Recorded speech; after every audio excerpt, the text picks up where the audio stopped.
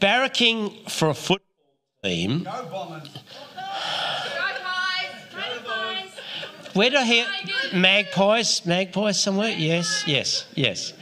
Barracking for a football team is really personal.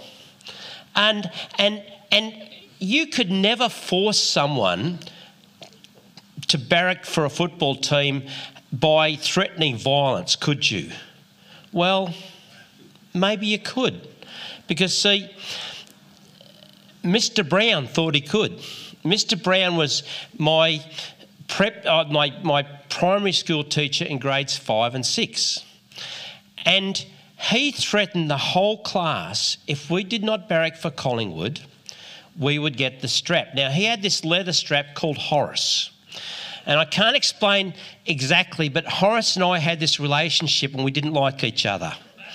And when we did meet each other, it hurt, right? And I don't know how, but the whole class, we all barracked for Collingwood. And I still barrack for Collingwood to this day, right? But the biggest influence Mr. Brown had on my life was not who I barracked for. Mr. Brown believed that teaching children how to spell was unnecessary because he believed that it's just something you'd pick up in life as you went along. I'm here to tell you that Mr. Brown was wrong. I'm terrible at spelling. Right? Don't. I can self-confess. You don't have to add to it, right? But a few weeks ago, I spoke about, now I even wrote it up on the whiteboard, this ancient Greek word called hupo, right? And I spelled it H-O-O-P-O. That's how you pronounce it. It's actually spelled H-U-P-O. If you spell it the other way and you do a Google search, which some of you did, this is what you come up with. So those in the van, can you put this up on the screen now? That's what you come up with. That's a hupo, right? That is not what I was talking about. If you spell it correctly and you take this ancient Greek word, that's not what it means. It actually means to come under. But it's not just a word, it's actually a concept. It's this powerful concept that if we can get it, it will bring health and wholeness to our walk in life as a Christian. And if we can run to this thing called hupo and not away from it, we come under kingdom authority, and then in a Christian life, supernatural signs and wonders, power, it just works. It's normal part of life. And Jesus promised that, but he didn't just promise it. He actually modelled what this thing would look like. Now, he did it in a way that you would not expect. Now, I have never walked from Bairnsdale to Rosedale. It's about 100 k's. I've got a car, right? But if you were to walk, how long do you think it would take? Just someone, a number. 20 hours? 4 days? Yep. Well, what if it was hilly and rocky and not just a straight line? Because from here to Rosedale is pretty flat. But if it was hilly and rocky and you couldn't just go in I don't know, 3 days, 4 or 5 days, I don't know. But Matthew tells us something in chapter 3 of Matthew that's really important because he puts it in there to paint a picture. And this is what he tells us. Then Jesus came from Galilee to the Jordan to get baptised by John. He came from Galilee to the Jordan, about 100 k's. You don't spend 3 or 4 or 5 days getting there and then getting back and sleeping in the dirt on the way there just to have a chat with your cousin.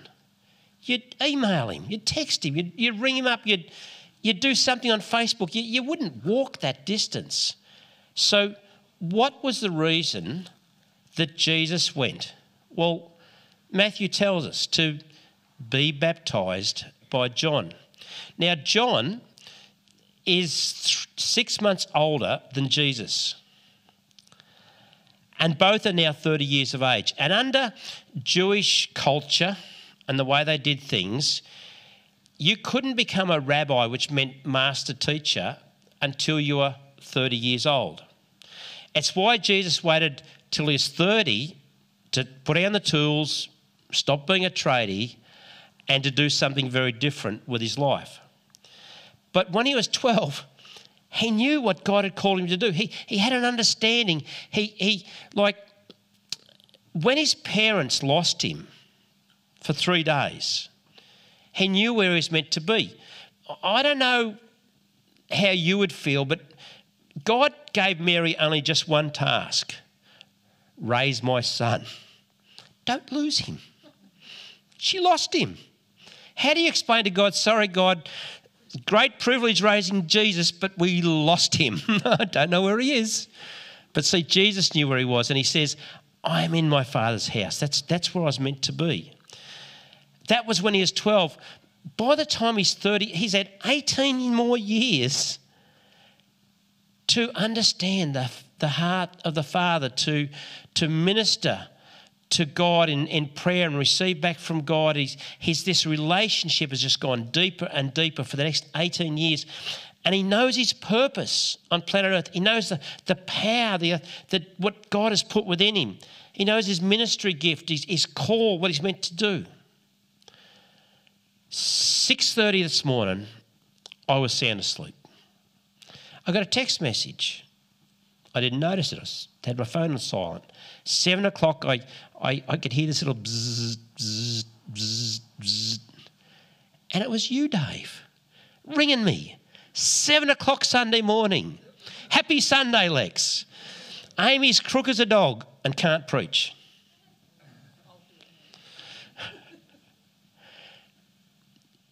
But see, as humans, we plan things. But God is ahead of what's going on. And I never have a message ready to go, but I did for this Sunday. And see, we plan things, but this message today isn't just a message. It's actually somebody needs to hear this, because it's going to be really helpful for you. This might be the only time you're ever in the room, or you're watching live the first time, and it's a message that God wants us to look at today. He didn't make Amy crook, but he had a message to go. I have no idea where I am in my notes. So Jesus, he knew what he was here for. And he comes to John, 100 k's away. Why?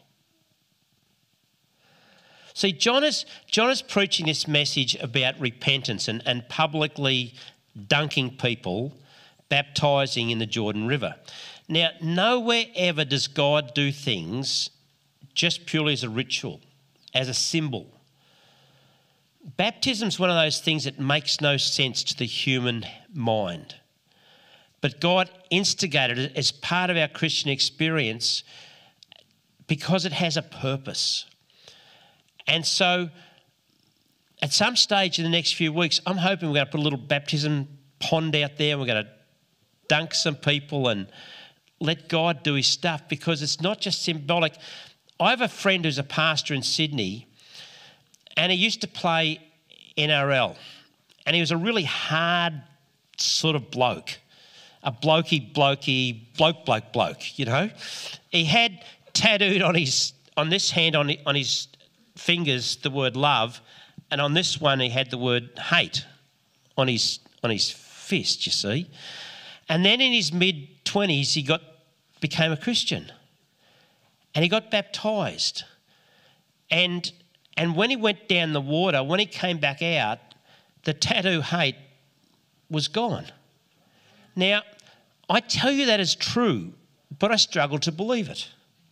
But I've seen his hand, and it's got love on these fingers, and hate, that tattoo is just gone. His wife tells me it's true. He's a preacher. I believe him.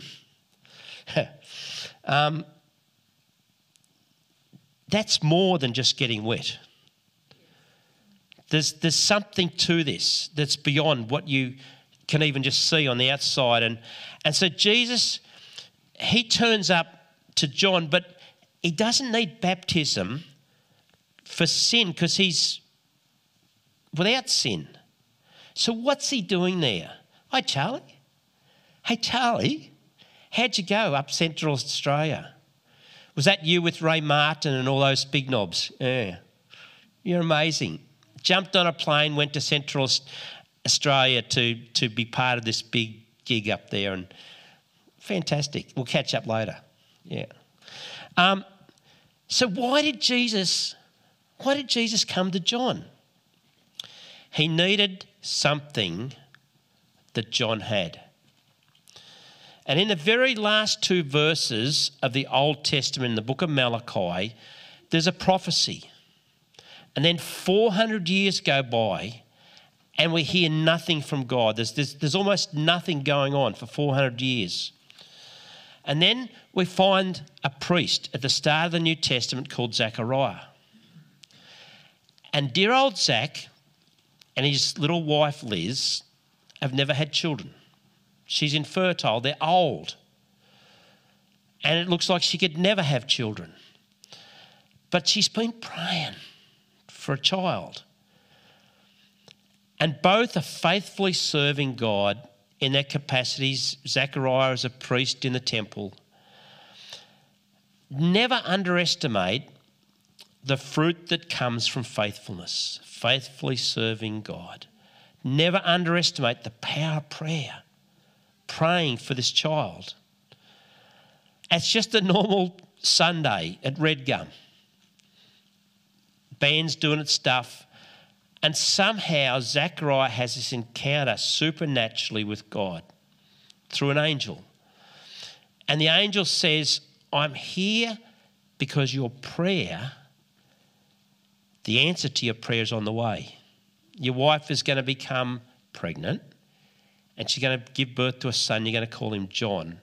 And he's going to be the answer to the prophecy in Malachi 400 years earlier. 400 years go by and then a child is born, and the angel says to make ready a people prepared for the Lord.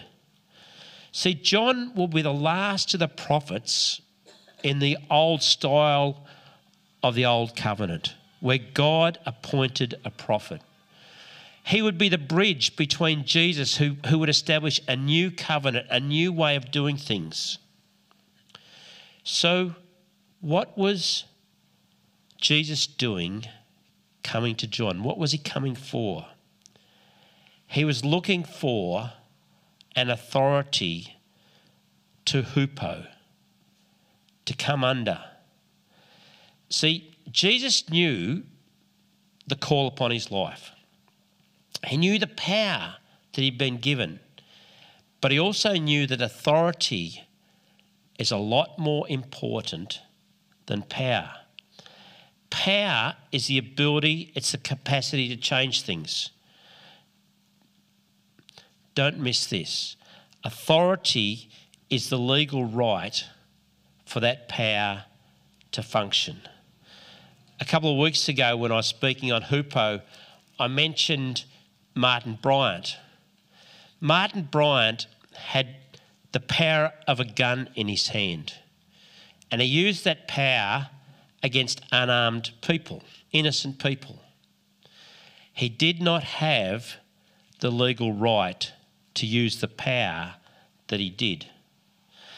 And any abuse through church leadership, whether that be spiritual abuse, physical abuse that's happened historically through the Catholic churches and other churches, whether that be manipulating people, controlling people, that is a legal power operating without hupo, without coming under kingdom authority. You can be powerful and illegal. And the fruit of that is always bad news. So Jesus went looking for John to baptise him. In Matthew chapter 3, verse 14, he says to him, but John tried to deter Jesus. See, John knew that Jesus had power. But John didn't really have a full grasp of the difference between power and authority. See, power can be really obvious, and it can be easily seen. And it appears as people's giftings. It's something that's on someone's life. It's their talents, it's their abilities. It's like that little X factor that some people have that you can see it. It's just so obvious. We are drawn to power. As human beings, we're drawn to power. Shane Warne had this amazing capacity to spin a cricket ball. But he would have made a brilliant captain for Australia. He was aggressive. He would have been a brilliant captain, but he wouldn't come under authority. Even his own personal life was out of control. But he had this gift that elevated him. Because we're drawn to power. We see it, but authority it's not so obvious. And John's response to Jesus is, actually, Jesus, I need to be baptised by you. You got the power. But Jesus goes, it's not how it works. You got the authority. And Jesus says to him, let it be done so now.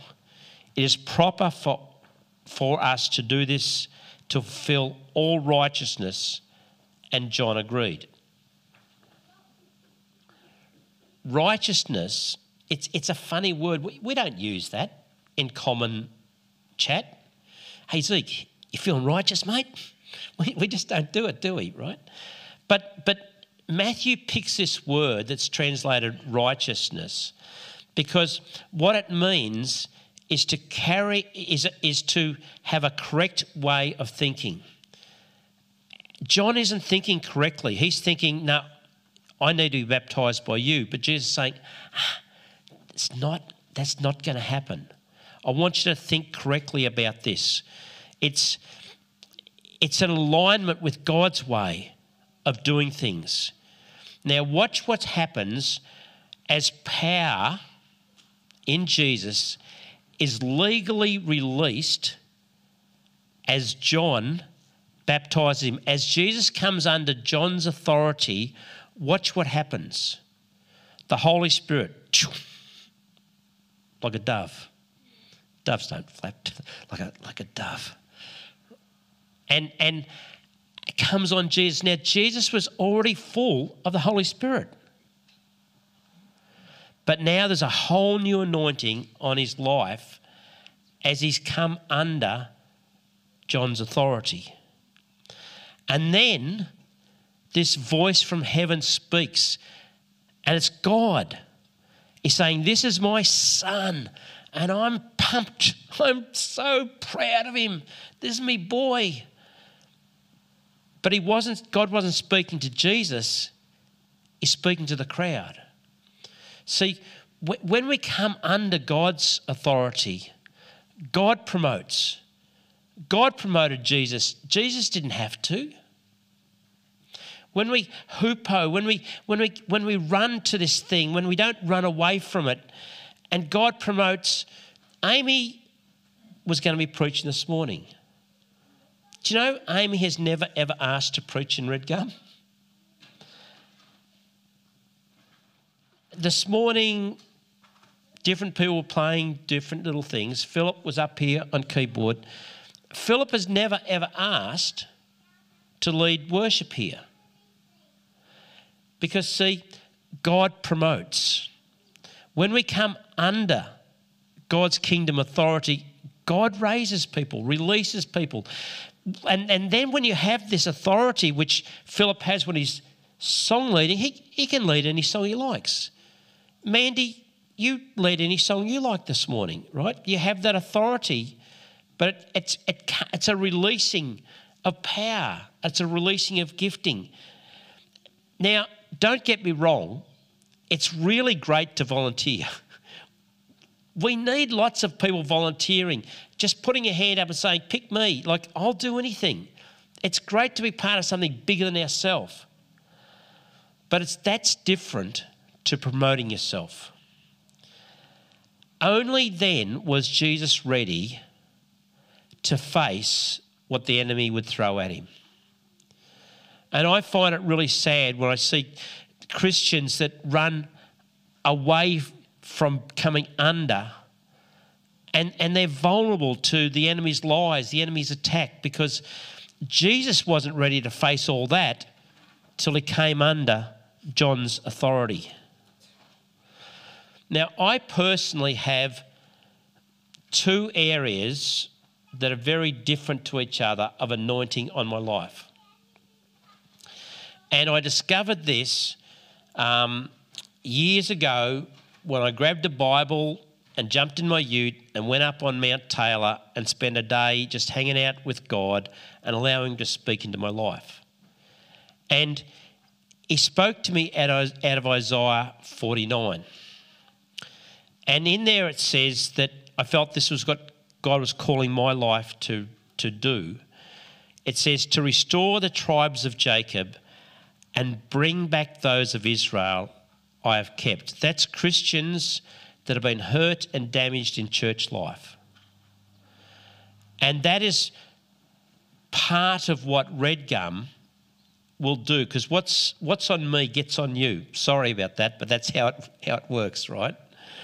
And so part of already the story of Red Gum is the restoration of Christians that have been hurt, often at no fault of their own in church life. But in Isaiah 49, God doesn't stop there. He goes on, he says, but if that's the only thing you do, it's too small.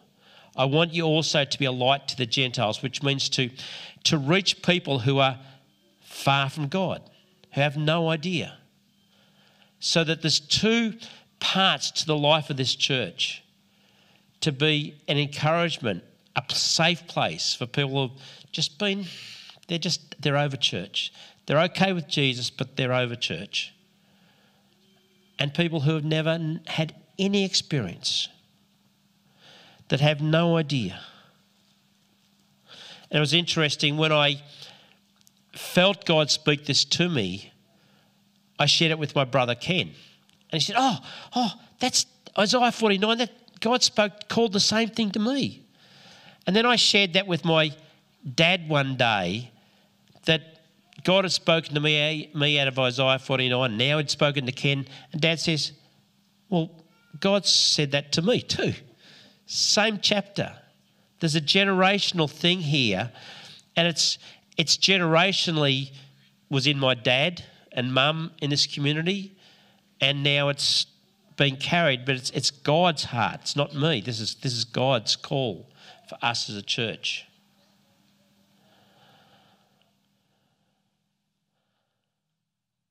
I said to Coral at the end of last year,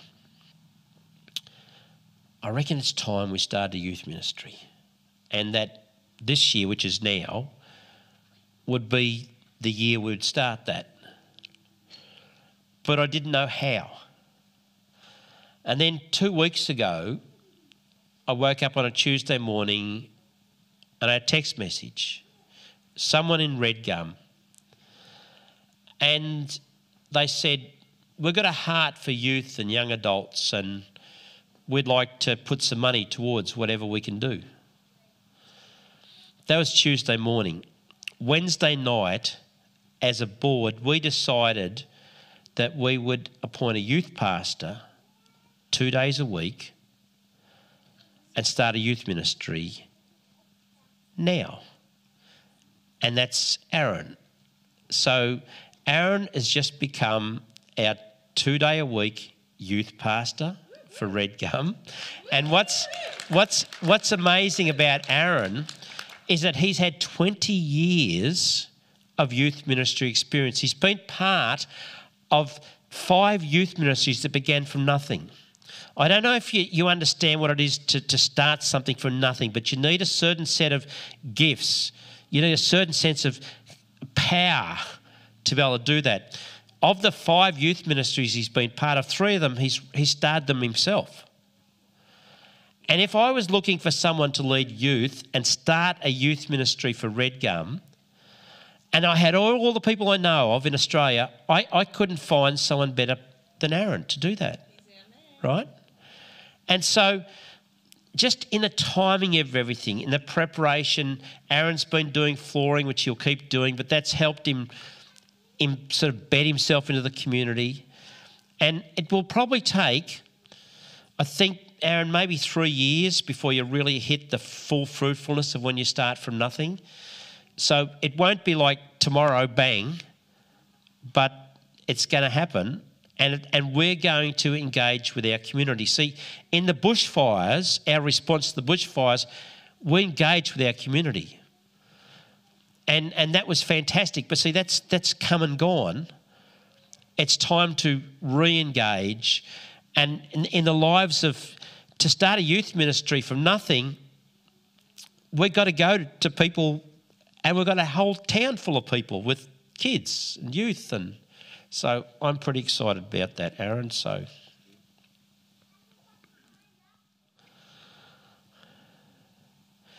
when we come under Hupo, under the right authority, it's not a limitation. It's actually a releasing. It's a setting us free to fly in all the ways God created us to do. And Jesus, obviously, he did far more than John through his ministry, through his life. It wasn't a limitation to come under John. It was a release. And John was later put to death for having a go at Herod over an affair that he was having.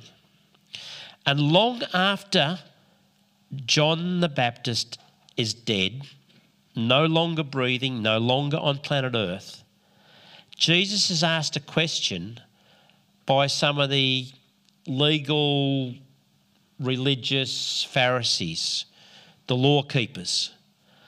And they said to Jesus, and this is recorded 3 out of the 4 Gospels. This is a big deal. And this is what they said to Jesus. By what authority are you doing these things? And who gave you this authority? Where did this authority come from? They weren't worried about where his power came from. See, they studied the Old Covenant. They understood how authority and power worked. They weren't worried about where Jesus got his power from.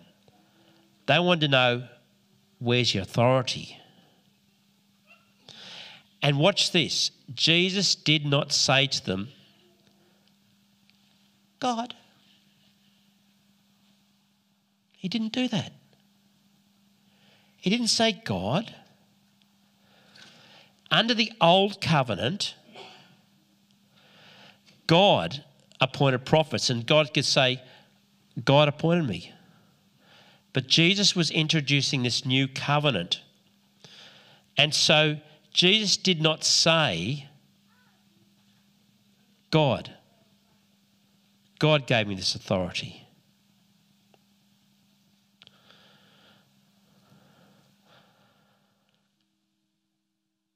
I'm still a little lost. Just because I had this written out doesn't mean it's fully percolated in my head. So I'm in this new covenant that Jesus was introducing. It's a covenant of what some people call a priesthood of all believers. It's what Peter describes. Peter in 1 Peter 2:4 says, "You are a chosen race, a royal priesthood, a holy nation." And when we unite as God's bride, the church, when we gather together, this is this new covenant. This is the way this new thing works. And under this new covenant, in Ephesians 4, Paul points out how this will work. And he talks about the fivefold gifts of ministry and that prophets would be appointed by the church, not by God. Evangelists would be appointed by the church, not by God. Pastors, teachers, apostles, we all come under the bride. It's no longer God appointed me, it's his bride appointed me. That's the authority that is now on earth. And when it comes to the question that Jesus was faced, who gave you this authority? He says to them, John. Doesn't say God, he says John. Remember John? He asked them a question. I will answer your question if you can tell me by what authority John baptized. Was it from heaven or was it from man? And they didn't want to answer. But Jesus went to John as his authority to be able to do everything he was doing. And John is dead. When I started in youth ministry, it was Bob Boots in Bairnsdale AOG that gave me the authority to function as a youth pastor. He was a man of integrity. Then Barry Clark came along, and Barry Clark gave me the authority to function as a youth pastor. And now in Redgum, it's the board, it's the leadership team, it's you that give me the authority to function in my giftings. God created us to come to hupo, under. Aaron will be functioning under. That's how it works. A couple of weeks ago, we know a guy called Nathan McLean. Some of you know Nathan. He's a Bairnsdale boy, grew up here. And he leads, he's the campus pastor for the Southwest Hillsong Church in Sydney. And Nathan has done a lot of things, carried a lot of things, headed up all the kids ministry for Hillsong. Now, Hillsong as a church have played a really big role in our lives. We've been to all the Hillsong conferences. They've played a big role in many people's lives. And yes, there's been a mess and it's imploded and it's very traumatic for all those involved and it's painful and people have been hurt and let down, all that. But God promised he'd come back for a bride without all the wrinkly bits, and he will refine us, whatever it takes. Well, Hillsong are still global church. There's still a massive footprint on the global church and still in Australia. And the other night we heard that Nathan was preaching at the main big church in Hillsong and being broadcast all around the world. So we gathered Sunday night in a house out at Hillside, and we had Mandy and Aaron and the boys sitting there. And as we're starting to watch Hillsong, this lady that heads up the camp, what was it? City Care. Yeah, City Care in Sydney. She was being interviewed, and she heads this up. And as she's talking, I said to the boys, "See that? That's Linda Lemon. She used to cut my hair. In fact, she used to live in this house we live in." And then as Nathan's getting ready to preach, I said to the boys, "I know him. I know that guy." And Zeke says, "You do not." I said, "Yes, I do." And so I got my phone out and I text Nathan a little text. And I just said, "Nathan, we're all sitting in the lounge room watching you, barracking for you here in Bairnsdale." So Nathan gets up to preach to the world, and he gets up and he says, "Well, I just want to give a big shout out to Lex, my youth pastor in Bairnsdale." And Zeke and Jesse goes, "Ah, ah, ah, ah, ah, ah," and nearly fell off the seat because suddenly their granddad knew someone famous, right? Suddenly I'm important in their lives. What they didn't know was that years ago here in Bairnsdale, Nathan was the most quiet, shy little kid. And at a youth camp down at Coolamatong, I can remember when he was maybe 13, 14 years of age, and I put my finger on his mouth, on his lips, and I prophesied over him that he would be a mouthpiece to his generation. And how God takes a little kid to the places where Nathan is now and the influence he has, it's coming under. It's coming under. I will never get to speak to a global whatever. But see, Hupo, when you come under authority, it's not a restriction, it's a release. And you can do far more than the person that first saw something on your life and gave you that authority to function. I'm going to close. Lord, I thank you that you created us to work in a community of people where we would come under, where we would hupo ourselves under kingdom authority. And it would be so releasing and so life-giving that we could flourish and we could do so much more. So much more. I thank you for that.